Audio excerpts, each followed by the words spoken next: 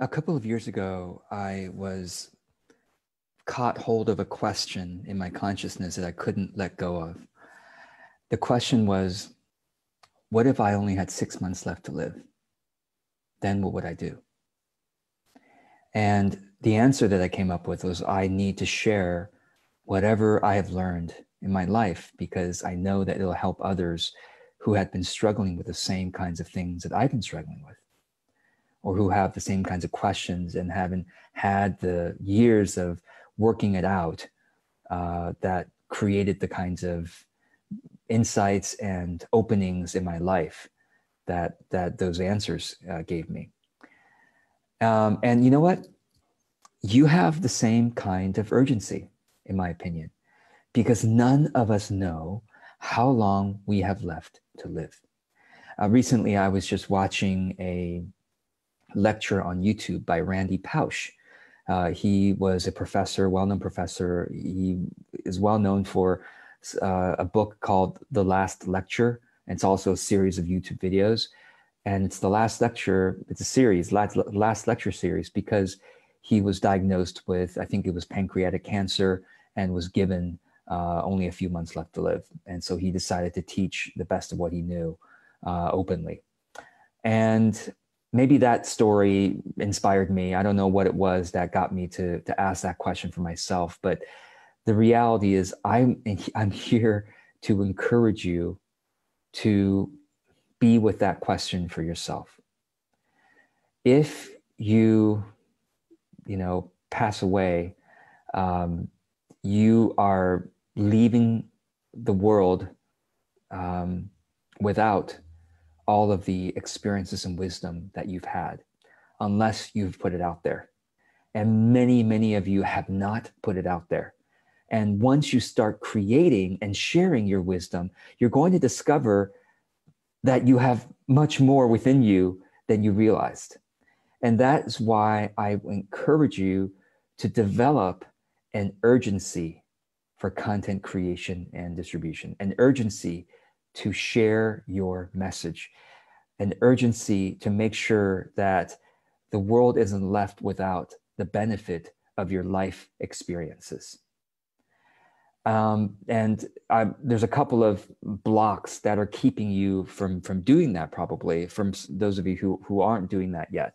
And the blocks that I often hear about is, well, George, I want to do that, but I haven't yet clarified my niche. I haven't yet figured out who my ideal audience is. So until I figure that out, I'm going to keep it all inside. Okay. Do you think death is going to wait for you to figure out your niche? Okay. Or your ideal audience? No, death can come at any time.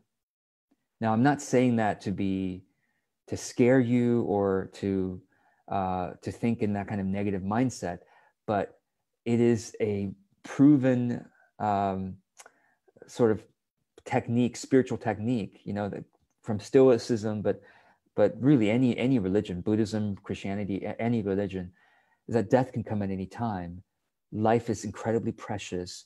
Every day is precious, and you ought to be giving as much as you can while you're here. And today, in our modern times, with the ease of the internet, the most we can give, the most benefit, and the greatest gift you can give to humanity is the benefit of your life experiences, so that others don't have to struggle for as long of a time as you did, or others don't have to, be going through the motions and living a shallow life in whatever area that you help people with, that you can share with them to help them live a deeper, more fulfilling, more joyous, more alive life.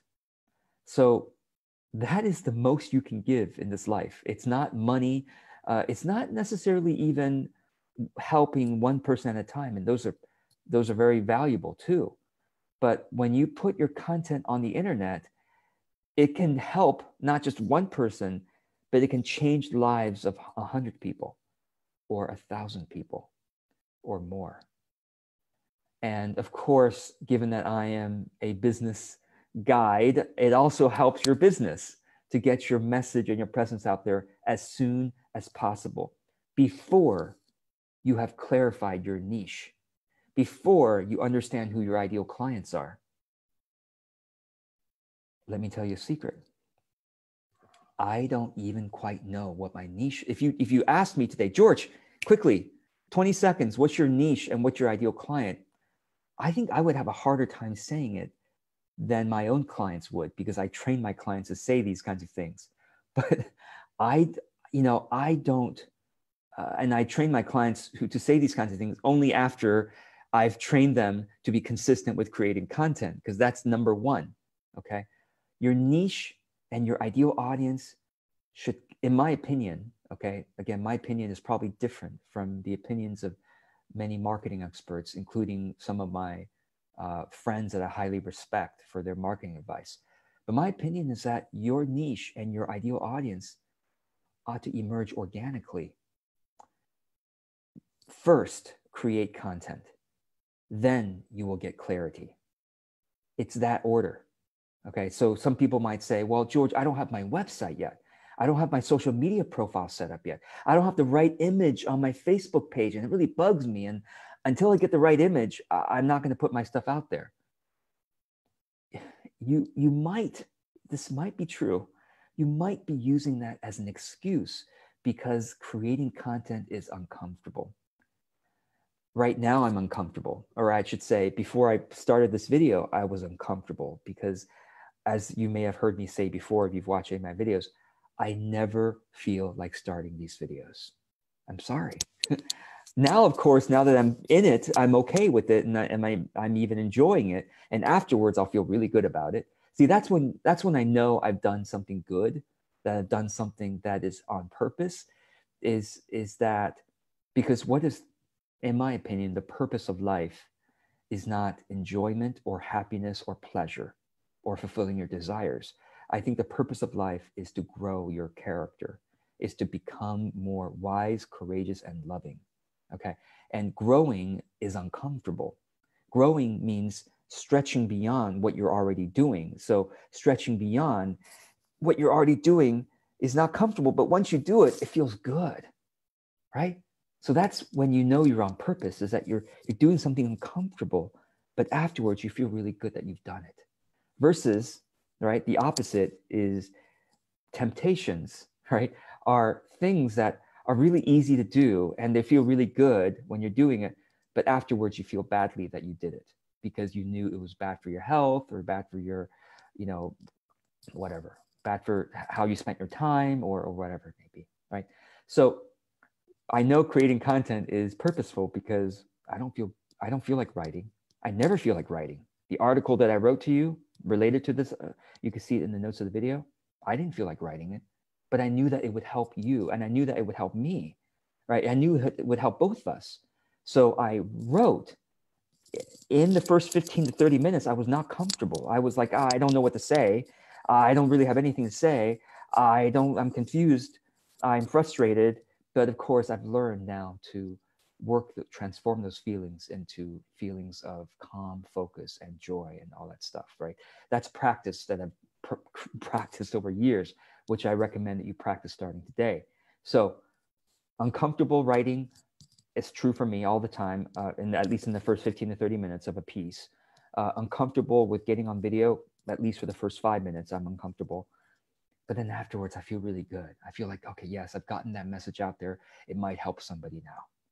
Okay, it might even change somebody's life at some point. Or now I've gotten the written piece out there. It's going to be found by somebody and it might really help them. So you don't know when you're going to die. And also, you don't know when you're going to have the clarity of your niche and your ideal audience. Let it emerge organically. It should become obvious to you over time what your niche is and what your ideal audience is, but you don't have to work so damn hard to try to figure it out. You need to start creating content today. You need to start creating it yesterday, but do it today and tomorrow and the day after and the day after and the day after. And if you don't want to do it every week because you have a full-time job, et cetera, then do it once a week. Okay. I'm giving you a minimum of one article a week or one video a week, or try to do both. Try to do both one article and one video a week as a minimum. Even if you have a full-time job, even if you have a full-time job and you're caretaking for your elderly parents and you have 3 young kids, you should still be able to do 1 article and 1 video a week. That's it. Simple. Okay. It doesn't have to be long. It could be a few hundred words, just 200 to 300 words. The video can be 3 minutes or 1 minute if it's all you have between, breastfeeding your 3 kids, right? You have 1 minute, and then I'm being facetious. I don't think anybody has all 3 responsibilities. You probably have 1 or 2 or 3. So 1 a week is minimum, but have an urgency for it. I don't know when I'm going to die. And also, I don't know when I'm going to ever find my niche and figure out my ideal audience. And I don't know when my website's ever going to be perfect. My website is far from perfect. I look at my website, I'm like, dang, that's got to change it by a lot. It's not good. My website's not good. I mean, to be honest with you, especially as a marketing guy, my website sucks. But I've had a sucky website for 10 years. I had a sucky website. The first version was sucky 10 years ago. And when I changed it 5 years ago, it's still crappy. So it doesn't matter. I have a 6-figure business. I make lots of money compared to most people in my field. So you can make lots of money even with a crappy website. And social media profile, just forget about it. Just put something up, really just have a black image. I don't care. Have no image, but create content, because content is what creates clarity, right? Content gets you the clarity about what you're really about your calling, about who your ideal audience is, because you're going to start to see who's going to engage with you, who's engaging with your stuff, okay? You study who's engaging with your stuff, and you start to see, okay, among these 10 people who are engaging, who do I really can imagine serving well the most? Okay, that's probably your ideal audience, right? Content leads to clarity. It's not the other way around. Don't worry about your website. Stop building your website if you're not already doing your content consistently. Where do you do your content? Anywhere on social media that you can start for free. A Facebook business page is free to start, okay? Or put it on your Facebook profile. If you don't know how to do a Facebook business page, that's fine. Just you have a Facebook profile. Start your content there on a regular basis. Eventually, you'll have a Facebook page. You'll do it more professionally, et cetera, et cetera, et cetera. But you've got to be sharing whatever you already know, whatever you're already interested, okay, whatever has been helpful to you. And maybe you've helped some other people already, your friends, your family, maybe even some clients, whatever has been helpful to other people that you've said, that you've shared, that you've helped them with. Start sharing it urgently, consistently. Do not let a week go by that you don't do it, except for planned vacations. You have, 2 to 3 week vacations, 4-week vacations, fine. Okay. Or if there's a really serious, family emergency, a death in the family, et cetera, of course you can take breaks, but be careful of taking too long of a break or taking too many breaks, because you might be using it as an excuse, because it's not comfortable. It's not supposed to be comfortable when you're growing, when you're searching within yourself, when you're trying to figure out what your voice is. It's not supposed to be comfortable, but it's supposed to be growing, and you're supposed to feel really good after you've gone through the hard parts of trying to do it. Just try. That's all I'm asking. And just produce, just publish imperfectly. And that's the other thing. What if what I put out there, I change my mind on? Okay, of course. This is why I keep my hundreds, I think on my YouTube channel, I think I had another YouTube channel in the past with a couple hundred videos, but this YouTube channel and this Facebook page has a couple hundred videos. That's why I keep them all there. That's why I keep all my writings around since the very beginning, because then you could see my evolution if you actually wanted to do that. Of course, we're going to change our mind. Of course, what we're going to say is not going to be something we agree with a year down the road. Guess what that's called? Growth. That's called evolution. That's called you becoming smarter, wiser, more attuned to what your ideal audience needs, more grounded in reality, whatever you want to call it. But you've got to start now. You've got to put it out there now so that you can help whatever stage you're at. You can absolutely be helping people at your stage and a few steps earlier. Okay. And trust me, you have been thinking about your stuff, your message a lot longer than I have, a lot longer than the people that you can help have. You've been studying it. You've been studying it, you've been reading about it, you've been talking about it, you've been learning about it, you've been taking courses, you've been reading books. You've been studying your stuff much more than the people you can help have been studying it. So it's not going to be perfect, not by any means. I'm still growing every single year. I'm like, oh my God, I can't believe I said that last year. But that's growth. And I hope that continues to be the case every year for me forever. It's like, in 2021, I hope I'll come look at this video and go, gosh, I wish I would have said that instead, because that would have been smarter to say, or that would have been more impactful to say, whatever. You see what I mean? So get started today. Post something, 100 words. I don't care how short, how long. I don't care. I don't care the video is 30 seconds long or 30 minutes long. Get started today. There's an urgency to create, because that's how you'll find clarity. That's how you'll leave your legacy. That's how you discover your calling. And you don't know how long you have left. So I hope this is helpful. And I'm going to give you a minute to comment below the video while I am looking for the comments from those who are watching my live video. So go ahead and comment below while I look for these comments here.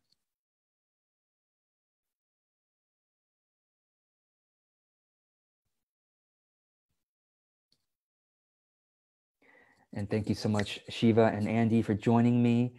I appreciate it. And who else is joining me here? Ida and Lisa, Arturo, and Michelle.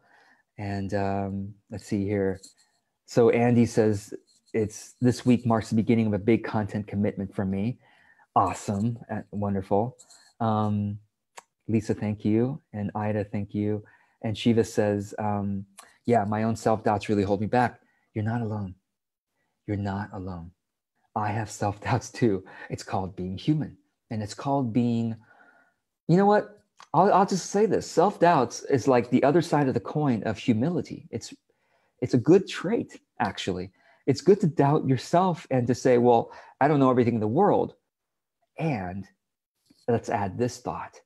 Yes, you don't know, you don't know the perfect thing to say yet, but what you can say is going to be helpful for someone like you from a year or 2 or 3 years ago. Think about yourself from 1, 2, or 3 years ago, okay? You've now had 1, 2, or 3 years of life experience since then. And there's lots of people like you from 3 to 1 year ago. Whatever you can say now is helpful for them. All right, I'll let you go. Thank you so much for being here. And I look forward to seeing how this inspires you to create content consistently starting today. Take care.